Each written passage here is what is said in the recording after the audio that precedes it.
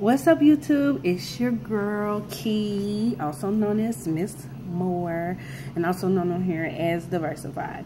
So let me tell you what I'm doing now. So this is some tea time with Key. This is just a little update on my life. So as some of you may know, I have my bachelor's degree, I have my master's degree, and I have my cosmetology license and instructor license. Currently in the position that I'm working in, I am not using my degrees or my license. Yeah. So I decided to pick up something new. And so really the title of this video is going to be Black Women Who Code.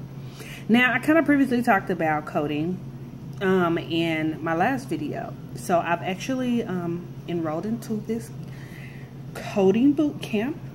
And once I'm done, I will give you all the tea on it. Or if you want to know more information, hit me up down below with some questions. And I may even just post a link of the school that I'm attending. So anyway, this is my first week. So I have my code review today. And I'm super excited because I've made 300s.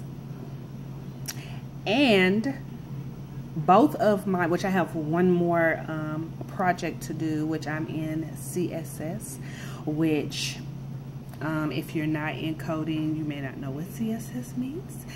And I just finished up HTML. And also, if you're not in coding or you have a computer science degree or anything like that, you might not know what that is either. CSS stands for Cascading Styles Sheets. So basically, the HTML side of it is the whole setup.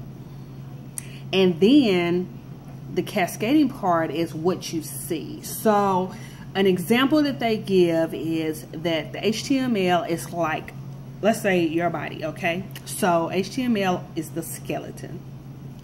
And then you have CSS, which is like the skin. So basically, the HTML is the interior, CSS is the exterior. So it's kind of letting you know what it's going to look like on this. On the inside is how you set it up, and the outside is what you're presenting. But the action part of it is JavaScript. So JavaScript is like the muscles underneath the skin, as it was taught to me.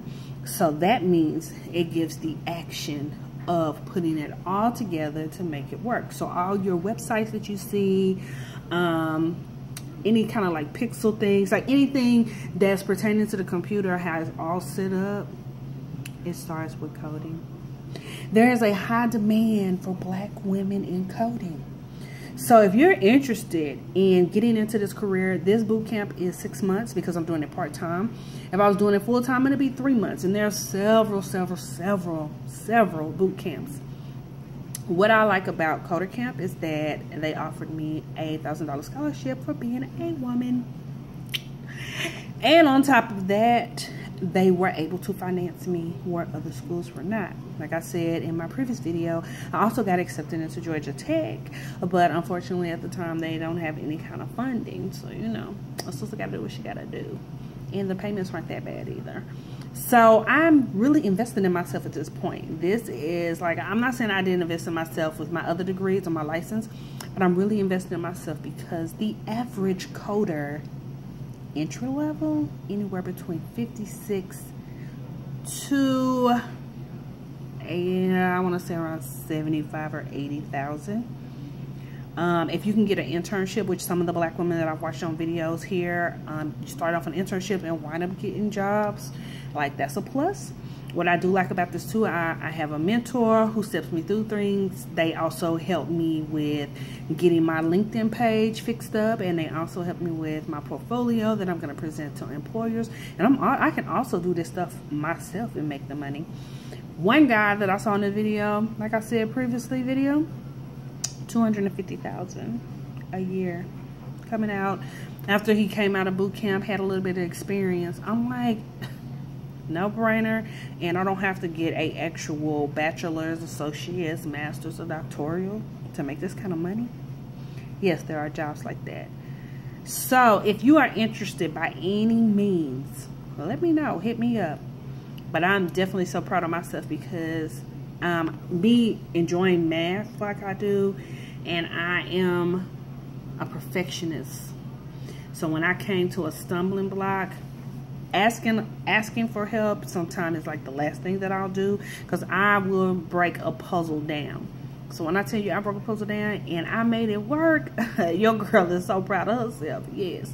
So after this week, I want to say this week ends on Sunday, which is tomorrow. I will do a little layout of what I have done. But I'm super proud of myself. And also, just to let you know, there's so much on YouTube that you can learn and teach yourself. There's many programs that you can teach yourself how to do it, but also just kind of having the backup and having a mentor to help you, having a team behind you is even better than just teaching yourself. So check out all the black women on here on YouTube that code, black girls that code, any black women that code, because your girl is one now. And when it's all done on March 30th, when I finish, I will be a black girl that codes. Yes, ma'am. So one of my projects that I think I will start, especially with black women kind of getting into this industry, is maybe starting an organization for older black women, because there is an organization already for girls who code. And there's a lot of different information out there for black women that code, but I definitely want to be a part of that movement. So this is your girl Key, also known as Miss Moore, also known as Diversify, coming to you live as always on YouTube. Please subscribe, share, subscribe, keep it going. I want to see if I can get at least 25 subscribers from this video. I just want to see my following. Yes. And there's more videos to come, and Tea Time with Key will continue, because hey, that's my baby. Anyway, love you guys. Have a wonderful day. Let me get back to coding. Love you.